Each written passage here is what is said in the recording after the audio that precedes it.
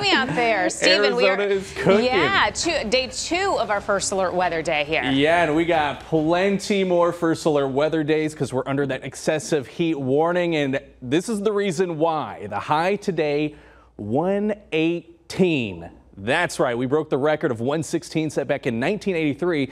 Take a look at the average, 107 for this time of the year. Also a very warm low, our low being 93 degrees when we should be waking up in the mid 80s. So just overall very warm.